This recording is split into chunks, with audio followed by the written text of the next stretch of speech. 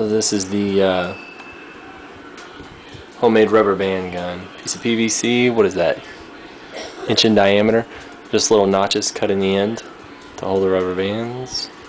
And then they come back to the clothespin. So I did duct tape, wrapped it around backwards so that it would be sticky. Place the pins on there, then put a piece of metal through all of them, and then just twisted it tight so it wouldn't fall off. Took about 3 minutes to do the whole thing, and I ran out of clothespins. Otherwise I would have about 10 on here. Right now there's just 9, but then you can just shoot them really quick.